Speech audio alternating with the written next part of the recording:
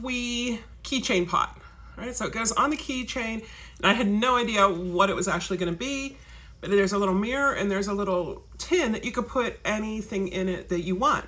Some of the fwee pudding pot, you can use that for lips, you can use it for cheeks, you can put it on your eyes, you could do everything with this. But how do I get this into here?